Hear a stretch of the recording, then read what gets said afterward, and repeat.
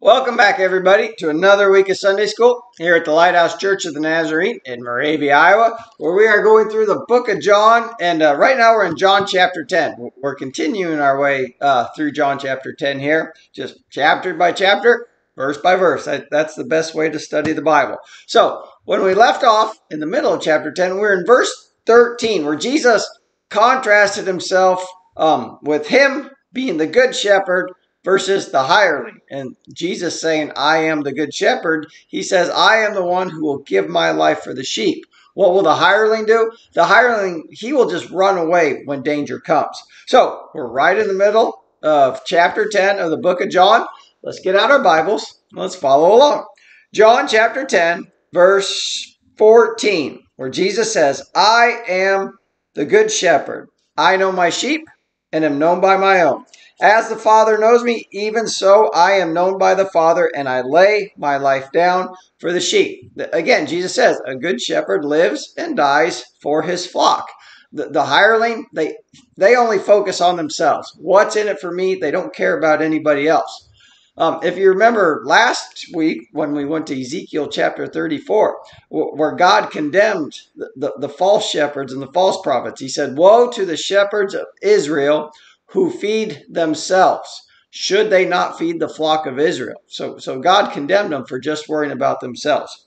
Verse 16, and this is Jesus talking, and he says, and other sheep I have, which are not of this fold. Them also I must bring in, and they will hear my voice, and there will be one flock and one shepherd. Now, who are these other sheep that Jesus is talking about here?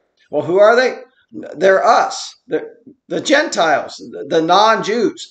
We have to remember, Jesus died for everybody, the entire world. 1 John 2:2 says this. It says, and he himself, Jesus, is the propitiation or the substitution for our sins, and not for ours only, but also for the sins of the whole world. There's another spot, and it's in the book of Galatians, and it's Galatians 3:28, which says there is neither Jew nor Greek, nor slave nor free, nor male nor female, but we are all one in Christ Jesus. Now, there's other, what we would refer to as Christian cults. They take this verse right here, 16, where it says, and other sheep I have that are not of this fold, them too I must bring in. They try to claim that it's about them, but no, it's about all the Gentiles. So let's keep going here. Verse 17. This is still Jesus talking. Therefore, my Father loves me because I lay my life down that I may take it again.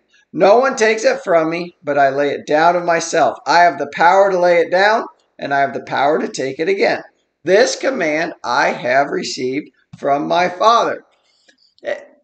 Two things here. First off, anybody can lay down their life for somebody else. Anybody can die, but only Jesus, the one and only, he's the only one that can take it up again. And another thing here that I want to point out. Notice Jesus says, my Father loves me because I do his will. This command I have received from my Father. No one takes it from me, but I lay it down myself. I have the power to lay it down, and I have the power to take it again. This command I have received from my Father. Jesus always did what the Father's will was. And that's what we need to remember. We need to do the will of the Father. I know that's a simple thing, but we need to remember that. There was one time, it's in Luke chapter 11, where a woman says, blessed is the womb that bore you and the breast that nursed you. And she's talking to Jesus. And what does Jesus say? He goes, no, more than that. Blessed are those who hear the word of God and do it. Friends, we are to be doers of the word. The book of James tells us that. Be doers of the word and not hearers only. 1 John 3:18 says this, let us not love in word or in tongue, but in action and truth. We need to be doers of the word at all the time. Let's keep going here. Verse 19. Therefore, there was again a division among the Jews because of these sayings. And many of them said, this man has a demon and is mad. Why do you listen to him? Others said, these are not the words of one who has a demon. Can a demon open the eyes of the blind? Now it says here that there was a division among them. Jesus does cause divisions because you're either for him or you're against him. There's only two classes of people in the world. There are those who are his sheep and have their names written in the Lamb's Book of Life, who are on the narrow road going through the narrow gate. And there are those who are not his sheep, who are going to spend all of eternity separated from him, who are on the broad road going through the broad gate. There are only those two classes of people. So, verse 22. Now it was the Feast of Dedication in Jerusalem, and it was winter. We just had a 2-month gap between verse 21 and verse 22, because clear back since chapter 7, we've been during the Feast of Tabernacles, or the Feast of Booths, where they would make little huts for themselves, and for a week just camp out in their little huts underneath the stars to commemorate their wandering through the wilderness when God provided everything that they need for them. So from chapter 7 up until now, they've been at the Feast of Tabernacles. Now where are they at? Notice it was the Feast of Dedication. What is this Feast of Dedication? I don't remember reading about that in Leviticus. Well, that's because you wouldn't read about it in Leviticus. The Feast of Dedication, also known as Hanukkah, also known as Feast of Lights. This is an 8-day celebration, and it celebrates the Maccabean revolt against a Syrian king named Antiochus Epiphanes. That was a name that he gave himself. Epiphanes, it means the glorious one, or the exalted one, the brilliant one. So he was the self-proclaimed exalted one. The Jews, they actually referred to him as Antiochus Epimanes, which means the crazy one. So a lot of people refer to that because he was crazy. When Antiochus Epiphanes came in, what did he do? He killed people. He killed over 80,000 Jews and sold another 80,000 into slavery. He made it illegal to have any copy of the law. Any parent that practiced circumcision on their son, they would be executed and have their child tied around their neck. Now, this lasted for, I think, 3 years until Judas, the Maccabees, led by Judas Maccabees, rose up and defeated Antiochus Epiphanes. And when they defeated him, what did they do? They went into the temple and they relit the 7-branch candlestick, the candelabra. The thing is, they only had enough oil for 1 day, but miraculously, it burned for 8 days. So that's what the Feast of Dedication is. It's when the Maccabees rose up and defeated Antiochus Epiphanes. And we got to remember, that took place, the Maccabean revolt, it took place during what we call the intertestamental period. The 400 years between the book of Malachi and when Jesus came to the earth in the book of Matthew. So it wasn't a biblical feast. Israel was never commanded to keep it, but yet we can see that they did. Now this actually has application for us, because there are people today say, why do we celebrate Christmas?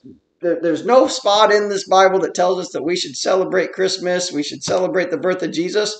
Well, there was no place in the Bible that says that they should celebrate the Feast of Lights, but they were doing it anyway, correct? All right, where are we at? Verse 23. And Jesus walked in the temple in Solomon's porch. Solomon's porch, it's referred to quite a bit in the book of Acts, I believe. It's where Peter and John healed a lame man. That's in Acts 3:11. It's also where it says that they were gathered in one accord, Acts 5:12. So Solomon's porch shows up quite a bit. It runs along the east side of Herod's temple is what I know about it. Verse 24. Then the Jews surrounded him and said, how long do you keep us in doubt? If you are the Christ, tell us plainly. Now Jesus has told them over and over and over again that he is the coming Messiah. He says, I am in the Father, and the Father is in me. I have been sent from heaven, and I will return there. He said, before Moses was, I am. These guys were not seeking. They were just wanting to doubt. Now, here's a question. Is there a difference between doubt and unbelief? I believe there is. If you doubt, you're searching for an answer. You want to know the answer. Unbelief doesn't care. These guys, they don't care. If you remember in the book of Acts, I believe it's in chapter 17, there's a group of people that are referred to as the Bereans. And what did the Bereans do? They searched the scriptures daily to see if the things that were being spoken to them were true. That's the great thing about Christianity. It can survive the scrutiny. You need to be looking up and make sure that what we believe is actually true. So these guys, they didn't want an answer. They just said, they were trying to be stubborn here. Verse 25, Jesus answered them, I told you, and you do not believe me. The works that I do in my Father's name, they bear witness of me. Verse 26, but you do not believe because you are not my sheep, as I said to you. Now, some people will take this verse right here and say, see, this is divine election right here. Jesus says, you don't believe because you aren't my sheep. But you can also take that the other way and say, it could easily just as say, You aren't my sheep because you do not believe. If you would believe, you would be of my sheep. Warren Wiersbe, he's a commentator I really like. He said it best. He said divine election and human responsibility are perfectly balanced in the Bible. It wasn't that they couldn't believe, that God had made it impossible for them to believe, that they just chose not to. The Bible tells us, whosoever will, come and drink freely from the water of life. So let's keep going here. Verse 27, Jesus said, my sheep hear my voice, and I know them, and they follow me. And I give them eternal life, and they shall never perish, neither shall anyone snatch them out of my hands. My Father, who gave them to me, is greater than all, and no one is able to snatch them out of my Father's hands. Now, a couple of things here. First off, Jesus said, I give them eternal life. It's a gift. Jesus gave it to us. We didn't earn eternal life. It's given to us. The one other thing I want to touch on here, and this is a big verse for people that say, it's a saying, once saved, always saved. They say, I give them eternal life and they shall never perish. Neither shall anyone snatch them out of my hands. No one will snatch them out of my Father's hands. This is probably the main verse for people that say, once you're saved, you're always saved. It's something called the perseverance of the saints. If you've ever heard of that term, it's also called the preservation of the saints. This verse right here and John 6:39 are the two big verses for that belief, that doctrine, or that theology. And John 6:29 says, this is the will of my Father. Of all he's given me, I should lose nothing.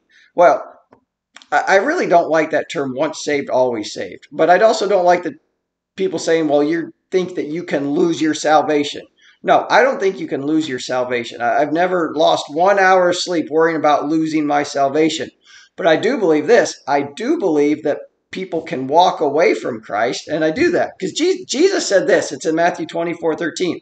Jesus said, he who endures to the end will be saved. Revelation 2 says, Jesus says, be faithful unto death, and I will give you the crown of life. And there's one other verse here. Let's go to 1 Corinthians 15. There's actually a ton of verses here that we could go through talking about this, but we only have 15 minutes to talk about. This is 1 Corinthians 15, 1 and 2.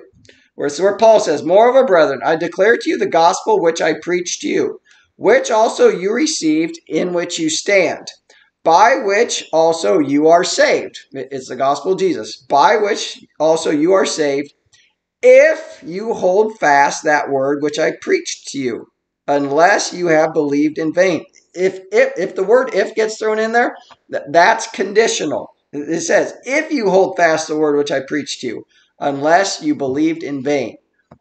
Like I already said, I don't believe you can lose your salvation. I do believe that people can walk away from Christ. We see it in the Bible. There's a man named Demas that shows up. In the end of the book of Philemon, the Apostle Paul says, Philemon is here with me. Colossians 4:4. Luke, the beloved physician, and Demas greet you. And then we get to 2 Timothy 4:10, and Paul says, Demas has forsaken me, having loved this present world.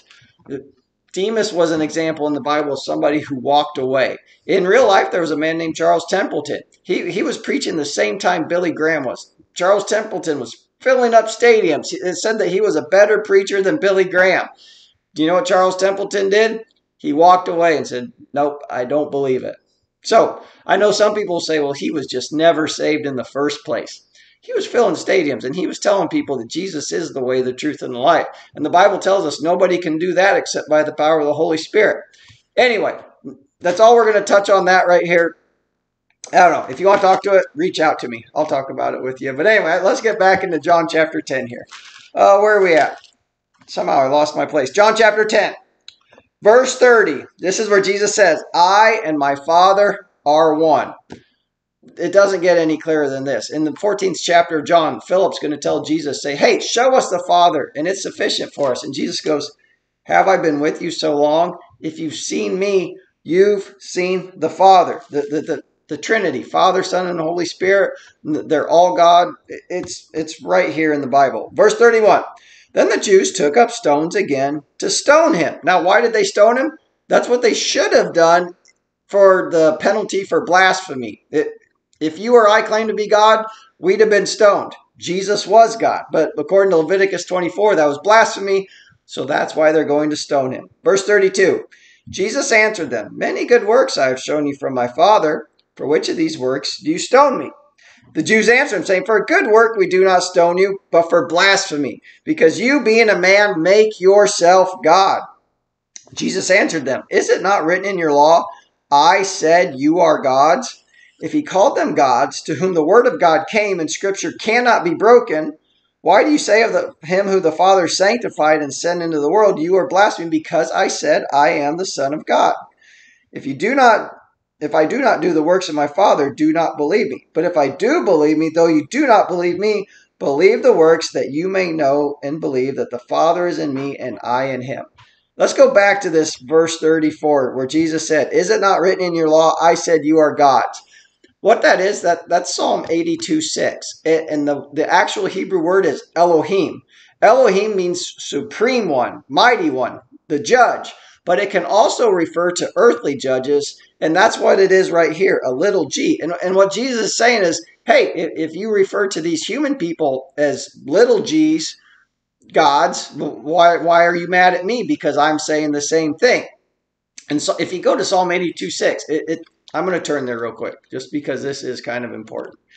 Psalm 82:6 is talking about earthly judges. I'm going to read it for you really quick. And this is the verse that Jesus was referring to there. "I said, you are gods, and all children of the Most High, but you shall die like men and fall like one of the princes." So that's what it was using the word Elohim, but it was using it as the earthly term judge. Because there are a lot of different terms for God in the Bible. You have Yahweh, which means the Lord. I am. You have Abba, which means father. It's a term of endearment. It's an intimate word. You have El Shaddai. That's the term for God, which means God Almighty. You have Jehovah Jireh, which means the Lord will provide. The term was Elohim right there. That is kind of a tough part of Scripture right there. So where are we at? We're in verse 39. "Therefore they sought again to seize him, but he escaped out of their hands." I believe this. I don't see Jesus running away from him. I think it was just another miracle. "And he went away again to the place where John was baptizing at first, and there he stayed. Then many came to him, and they said, 'John performed no sign, but all the things that John spoke about this man were true.' And many believed in him there." It was so easy to believe in Jesus, wasn't it? Everybody's like, "Hey, John the Baptist, he's pointing at this guy, and he didn't even perform any miracles, but this guy's performing all of these miracles." Now, one last thing I want to say. Jesus didn't run away and hide. It just wasn't his time yet. He's going to go hang out here for a little while until he goes back to Jerusalem. So, we're done with John chapter 10. I hope you enjoyed it. I hope you learned something. And if you disagree with me on anything, reach out to me. I love to talk about it. Anyway, I hope to see you the same time, same place next week. Bye.